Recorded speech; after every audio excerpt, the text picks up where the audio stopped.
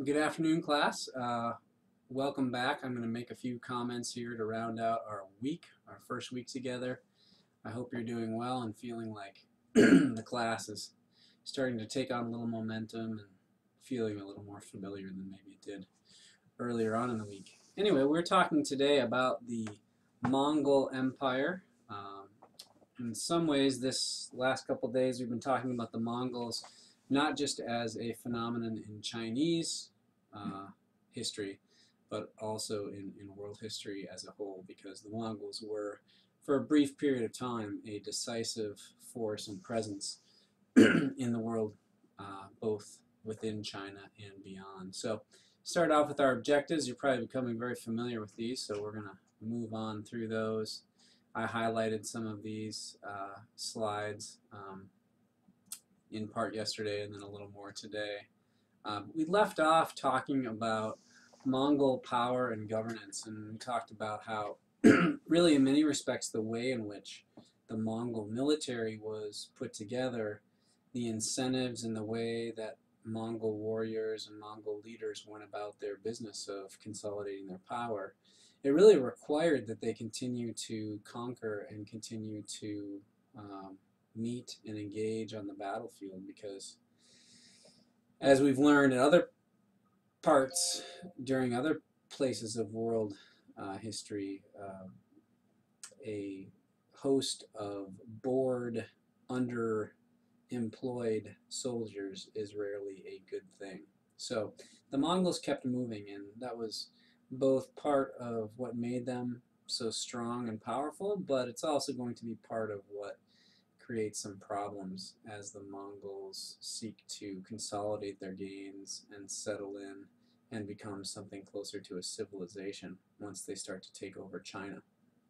So one of the things I didn't get to on this slide before we left off today was that one of the things that the Mongols did pretty well, and this is for sort of for our second objective, where we're talking about how they sought to administer and manage China once they took over starting in 1260 to 1279. But one of the institutions that they use is called the Darugachi. And the Darugachi was essentially a governor that the Mongols will put in place after they conquered a new region or a new part of their growing empire. And this is interesting because the Darugachi is really, in some ways, a show of tolerance that the Mongols demonstrated relative to their conquered enemies. And essentially, the Darugachi, all he did, his main responsibility was collecting taxes. And so if the Mongols could collect taxes from a newly conquered area, they were more or less satisfied. They didn't seek to transform or dismantle the culture that had taken place there. They oftentimes allowed their conquered subjects to continue to practice whatever religion it was that they practiced before. The real important issue here, again, was just taxes. And the Darugachi had quite a bit of latitude or leeway in terms of how he went about collecting those taxes. It was not a uniform system.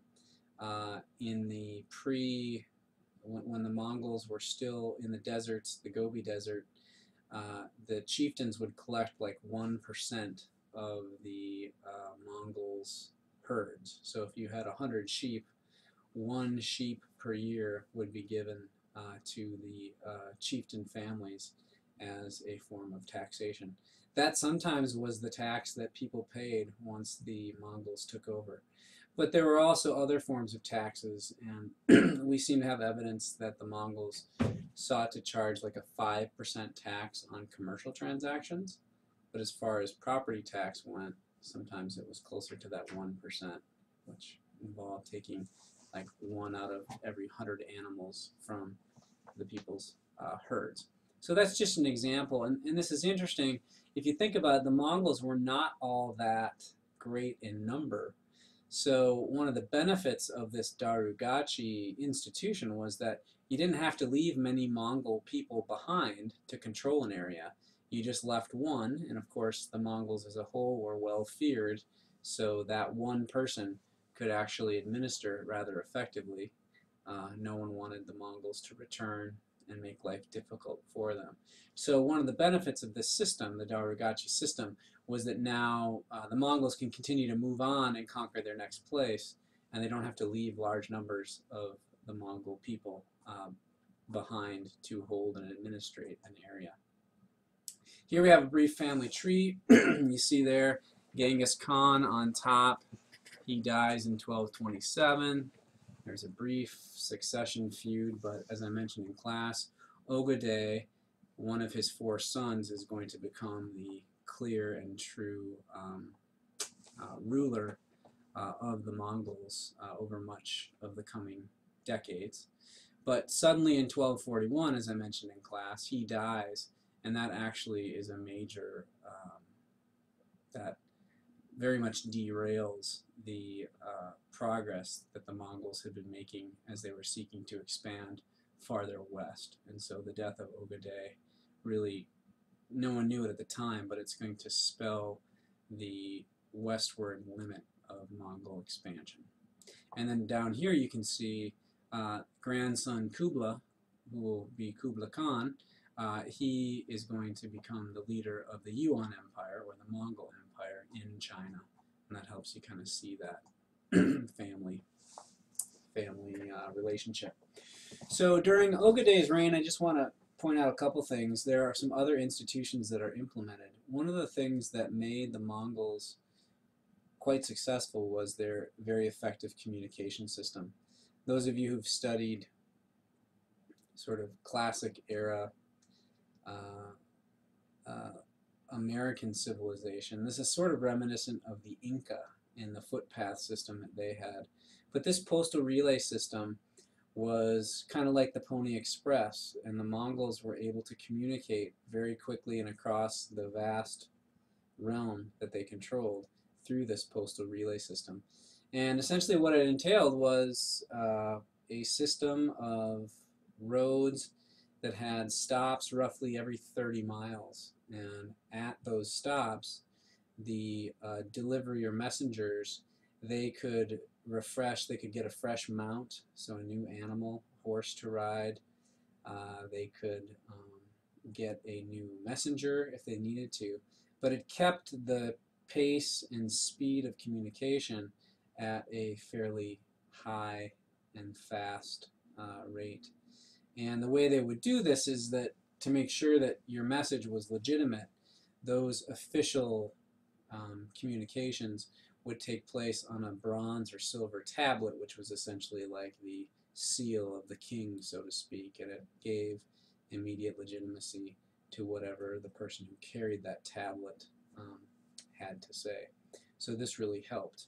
Other things that served the Mongols well was that when they took over new places, they oftentimes looked at the craftsmen and the skills of the people that they were conquering.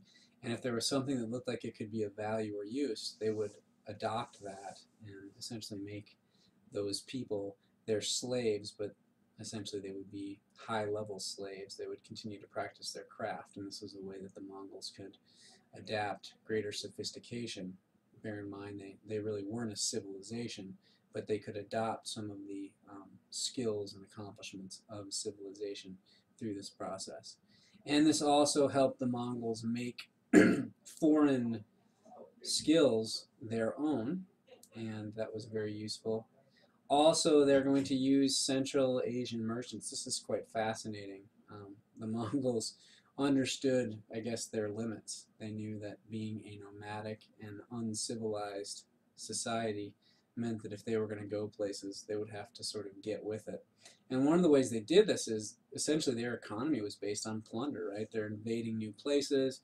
They are destroying people, but pillaging and taking their things. But they needed ways to convert that into wealth. They took the essentially stolen merchandise or the stolen goods that they encountered by taking over people, and then they would have a certain class of merchants convert those stolen goods into profits through their sale. So it was like they had this great sort of like eBay or Craigslist where they could convert their stuff into money and wealth. and they relied on Central Asian merchants to use this. So fairly, really interesting business strategy or business plan that they practiced.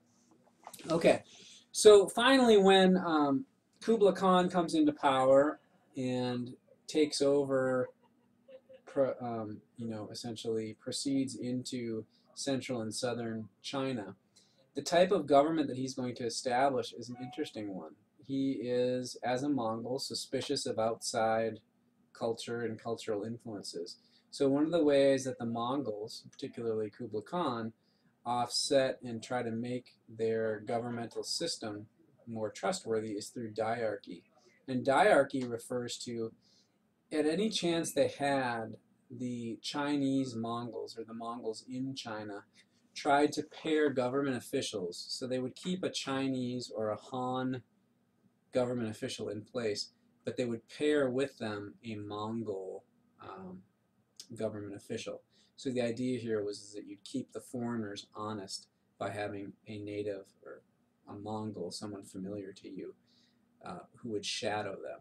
And diarchy was one part of that. As you can imagine, this wouldn't work very well with the civil service exam. So the civil service exam will be tabled now for a while. It will make a return kind of in the late Yuan dynasty, but early on under Kublai, it's not going to be practiced. We know the Mongols tried, as I mentioned in class. They tried but were unsuccessful in their invasions of Japan. On 2 separate occasions, they're going to be discouraged and dismantled by weather, and the term kamikaze, which means divine wind in Japan, is a very commonly quoted explanation for why the Mongols will be unsuccessful. So as though the wind smiled upon Japan and blessed its destiny by discouraging the efforts of the outside Mongols to successfully invade Japan. Okay. In 1294, Kublai will die, and in the remaining decades of Mongol rule, they will face a series of hardships and a continuing decline in their influence. Part of this is due to the fact that the Mongol business plan had always relied upon more and more space and more enemies to conquer. And by the late 13th century, there's just not that room to grow. In fact, in China, the Mongols are sort of hemmed in by their own Mongols who have taken over and been successful in places farther west. So this is part of the problem. Also, China will be racked by famine and disease, and the taxation systems that were put in place by the Mongols are not capable of maintaining their pace, because they are being, the population of China itself is shrinking. And this also raises some anger and frustration that the Chinese people had based on the fact that these Mongol people are in fact foreigners. So there are going to be a number of sort of nativist uprisings. Some of them are over taxes, some of them are over the declining morals and discipline of the ruling Mongol emperors. And this finally is going to give way by the late 14th century. In 1368, a series of peasant rebellions will emerge, and along with them a new dynasty.